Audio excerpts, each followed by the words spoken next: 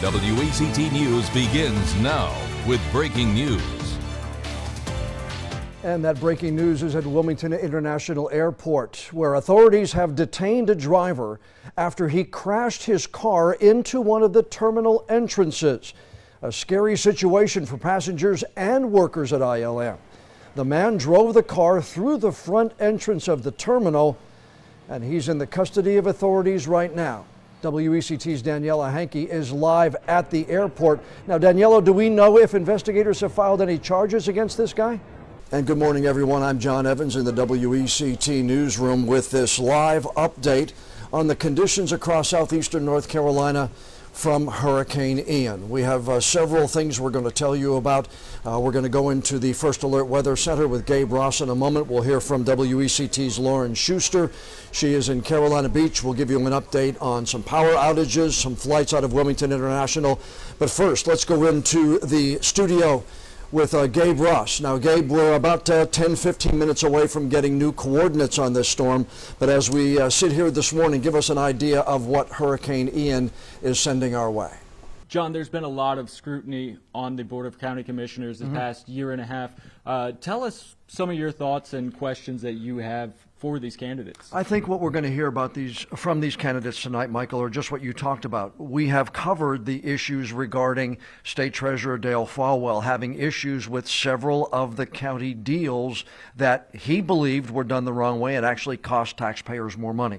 I expect we'll hear from the challengers. I expect we'll hear from the one incumbent who is still running tonight about those deals, about how they would address them if they're elected to council. I think we'll hear about economic development, the Highway 421 corridor, and I expect we may even hear a little bit more about development, especially across the river from downtown Wilmington. My guest on the new episode of the One-on-One with John Evans podcast this week is Bevan Prince. Now, Bevan grew up in North Carolina. She graduated from UNCW's Film Studies program, and she played Bevan on the still wildly popular One Tree Hill TV show, which shot for 9 seasons here in Wilmington. She also recently reopened her high-intensity cycling center, Recess by Bevan Prince, which you can find along Eastwood Road. That personal triumph came just months after Bevan's personal tragedy. Her husband, Will Friend, died July 3rd after being struck by lightning on Masonboro Island.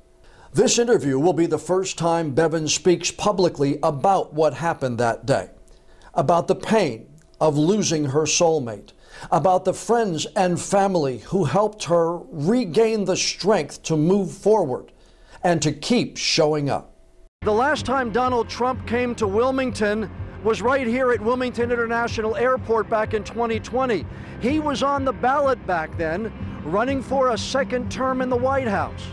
Ready for a great time at another Trump rally. This time, Donald Trump is coming back as the former president of the United States, stumping for candidates running for office in 2022, namely Congressman Ted Budd, who is running for one of North Carolina's seats in the U.S. Senate. Congressman David Rouser, also up for re-election, will be one of the speakers today, along with Lieutenant Governor Mark Robinson. But it's clear when you talk to the people who are here at Wilmington International Airport, there's one person they came to hear. We love Trump. His policies for America is for America first, not the elites. The biggest thing would be what is he's going to continue to do to get our country back where it was at. What he started, hopefully he will be able to finish with a better team and be able to get us where we needed to be at. Do you want to hear that he's going to run again in 24? Yes, that would be great. That would be nice to hear today. So far, I've met people who have driven here from Virginia, from Georgia, even as far away as Texas, all coming to Wilmington to hear former President Donald Trump. At Wilmington International Airport, John Evans, WECT News. More than a half-century later, their pain has still not healed. That's the message from students who planned to graduate from Williston Senior High School in 1969 and 70, but never got the chance. Instead, they became the first classes to fully integrate New Hanover County schools. But now those students will get the chance to graduate from their beloved Williston. A special ceremony is planned for July 1st, a legacy graduation for those alumni who, although they made history, still feel the hurt from what happened 55 years ago. District Attorney John David filed that petition just after Green took the oath of office last week, citing allegations of corruption and misconduct during Green's first term in office. Now, we have team coverage of this breaking news for you tonight. WECT's Michael Pratt's heard more from the DA about what comes next for both Green and for the sheriff's office. Michael, the DA says even though Green resigned, this isn't the end of his legal issues. No, it's not, John. I'm John Evans of WECT News.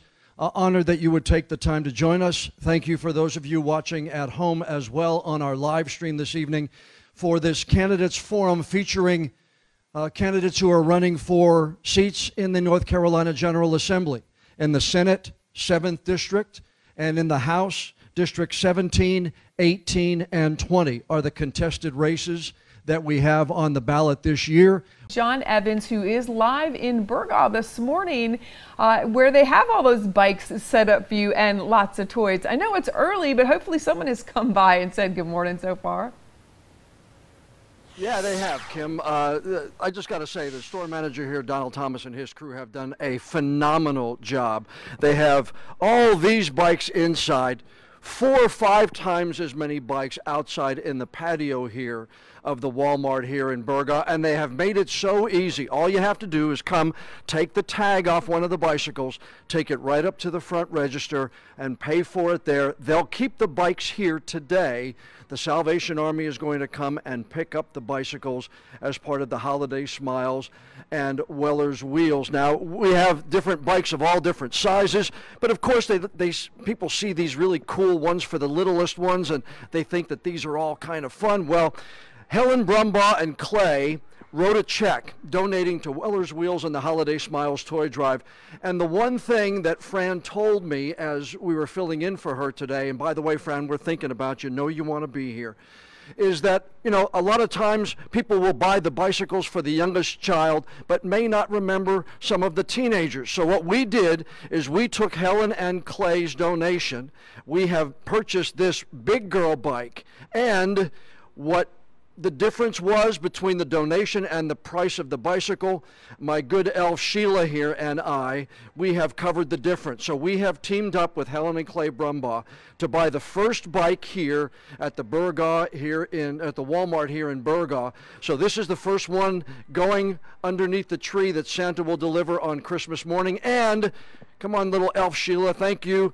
If you donate, we're going to have you sign this Get Wheel Soon card for Fran.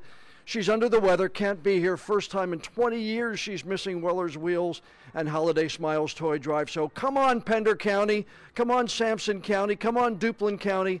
Come down here. We're here till 8 o'clock. Buy a bike. Be a part of Weller's Wheels and Holiday Smiles Toy Drive. Sign the Get Wheel card for Fran and help make Christmas magical for a child in southeastern North Carolina.